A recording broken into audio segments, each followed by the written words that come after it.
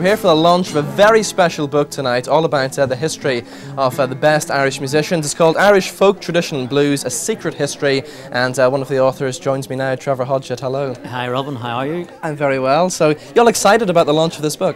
It's very exciting because in that book we're really celebrating some musicians who have meant a lot to myself and my co-author, Colin Harper. These are people who we'd regard as the trailblazers and the pathfinders and the pioneers of Irish music, and very often people who haven't had the credit they deserve. People like Otley Patterson and Jim Armstrong and Jim Daly and Sweeney's Men and Eric Bell and so on, as well as more celebrated performers like Rory Gallagher and Gary Moore. The careers of these guys are like real sagas. They've had all sorts of adventures and misadventures, and they've been ripped off and they've been used and abused, and the hardships some of these guys have suffered. I think it makes an interesting tale. So I think even people who aren't specialists will enjoy that aspect of it, the fact that these guys have tales to tell.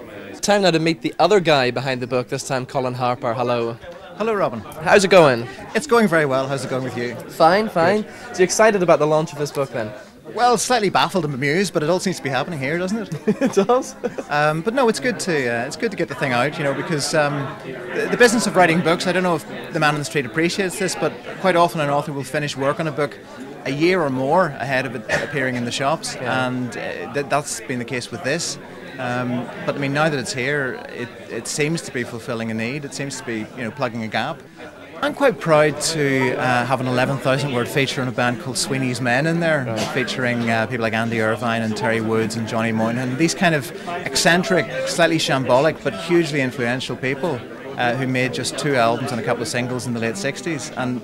But I mean, the work that they did really laid the foundations for the Irish folk revival of the 70s, the big name acts like Planksty and so on that came through after them, and in fact which contained a couple of people from Sweeney's Men. So doing that I felt was quite important. That's the first chapter in the book. And it was great fun to meet Shiels as well. I tracked him down specifically for the book, and I'm delighted to say that he's performing at the Guinness Spot tonight, doing a set of blues. Listen to the bluebird crying in the air. He's just here, Sandy's gone. Sandy's gone. Looking at the whippoorwill, who's always known to spare. Shed new tears. Sandy's gone. Sandy's gone. Some people say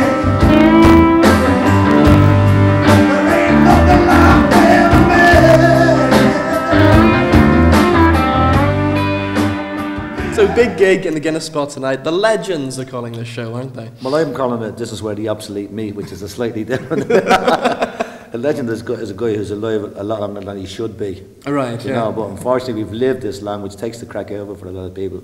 So, you know, it's nice we're here, and it's lovely to see Henry again. I met Henry in 1967, I remember distinctly in Grattan Street. He was wearing an Afghan coat. Right. I told him that. I said, I don't remember that. I said, I know, but you were wearing the Afghan coat. So I met Jackie around 68. He used to wear a band down the south called The Cult. Right. Remember, so it's nice to meet. I met the boys periodically between this and that. It's great to be here with them tonight. You know.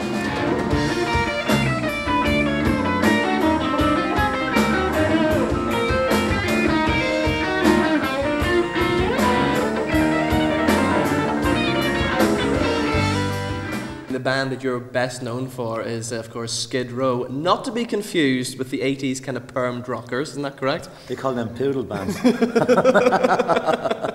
Chihuahuas, but toggers. But they weren't bad, you know. And there was a joke that came around after, as you know, the boys had to sign a contract with Bon Jovi and the other lad, whatever his name is, that plays guitar, that they couldn't say anything when they fell out, you know, whatever it was. But there was a joke going around that those guys, that American Skid Row was going to sue me because I let them use the name. When I'm on the Texas-Mexican border, people don't know who I am. So we go into the canteen and we all go together. And they say, hey amigo, where are you from? I say, hey amigo, we're from Ireland. And they say, hey amigo, can you do the river dance?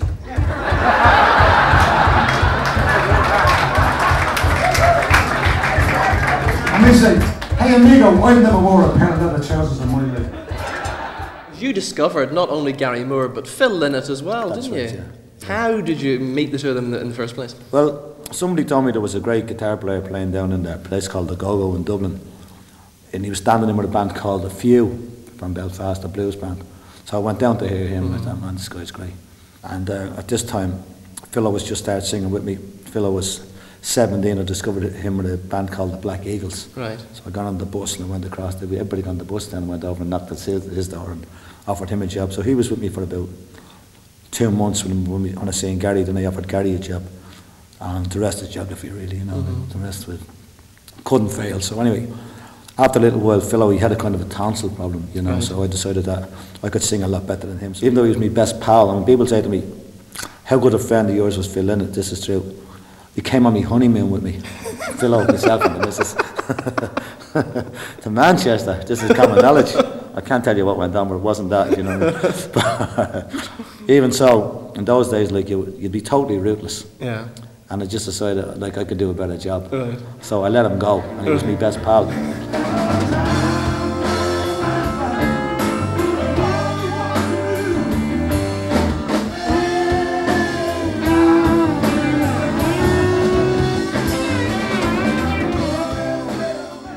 As you know, John Peel died just lately, and there's a guy in Hooks Records in England, along with Colin Harper here, who wants to bring out a Skid Row album made up of 2 John Peel sessions, 2 live sessions. But we were so wild we started one session with a 13-minute drum solo. So I think there's 4 tracks on the... so they're trying to get this out, so I should go ahead. No Bridges to go. So it's up to Gary if he wants to go ahead. People like Frank Zappa and living a sex and drugs and rock and roll lifestyle. And many of those musicians who played in them went on to have very good careers. Like John Wilson played with Taste with Rory Gallagher and still plays around Belfast to this day. Jim Armstrong, who I mentioned, still plays to this day. Kenny McDowell, Jackie McAuley went on to play with the Belfast Gypsies on Traderhorn. Jackie was Lonnie Donegan's musical director for years. Jackie wrote a hit record, Dear John, for Status Quo, and still plays. He's playing the Guinness Spot tonight to launch the book. Your love flies in my heart. Your love flies in my heart. If this whole world should fall apart, your love flies in my heart.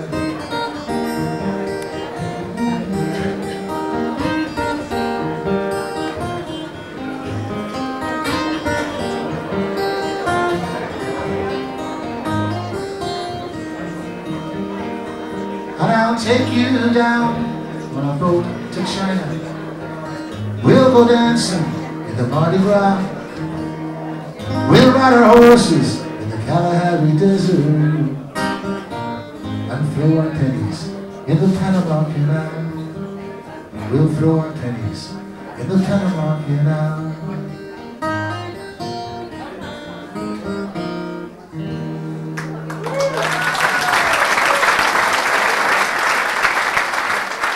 So Trevor, over the years as well, you've interviewed many of the big stars and things. Who's been the ones that stand out? Who's been the favourite one?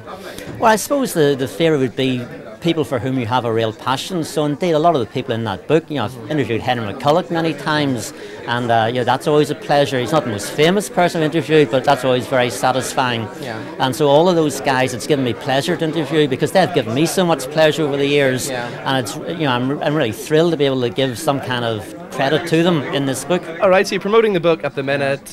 Once all the promotion stuff's over, will there be another book? Are you working on any other projects? Well, I'm working on actually in 2 or 3 weeks there'll be a charity album appearing called the Wildlife Album, right, which features a few people that are in this book and several that aren't, and it's going to be an album, the profits of which will go to the Ulster Wildlife Trust and the WWF, and that's an album that will feature Cara Dillon, Roy Harper, Colin Reid, Bert Jansch, Fairport Convention, you know, various people from that era. Right. Yep, the www.thewildlifealbum.com. Brilliant. Check it out. What a plug. Good luck with the book and good luck with the CD as well, Colin. Thank you. Okay.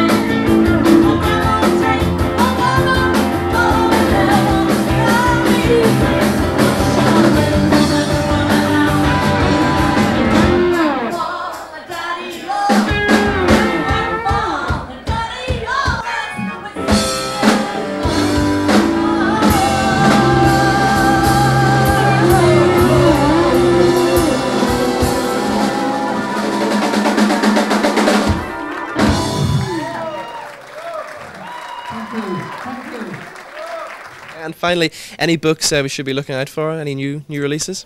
Oh Lord, so many, Yeah. so many new books. Rich Hall's new book, I Blame Society.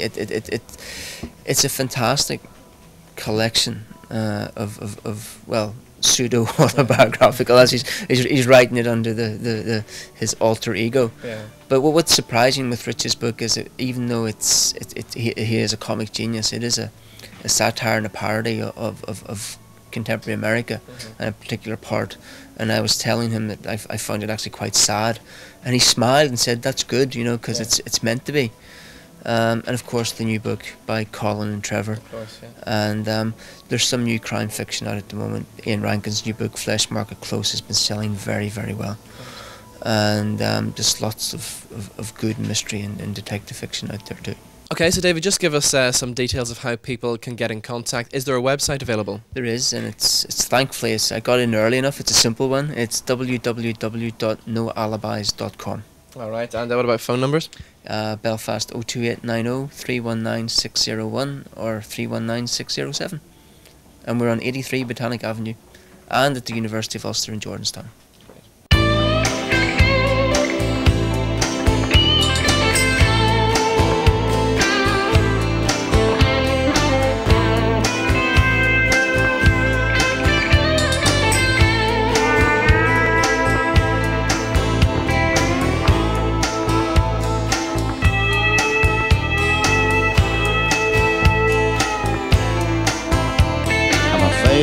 Christian, I don't go to church.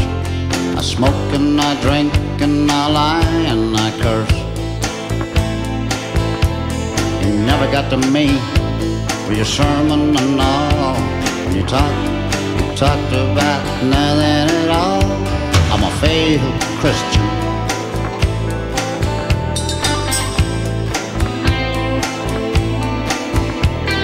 Two recollections taking the collection, and tears when the choir sang in harmony.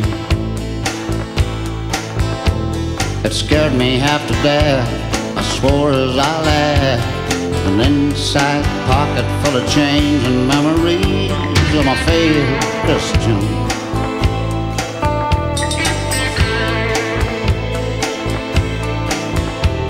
I'm a failed Christian, I got my own church. I swear in my soul to this great universe. All over the world, the blood's on their hands. Religious instruction I can't understand. I'm a failed Christian. I'm a failed Christian.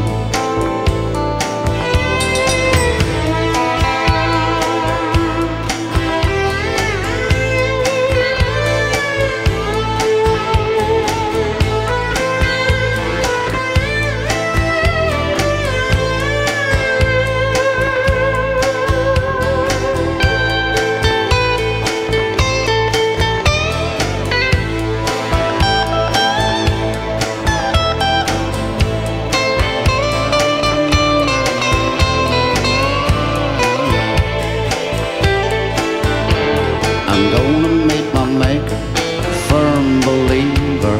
Spirit to music, there's a prayer in the song. I'm a failed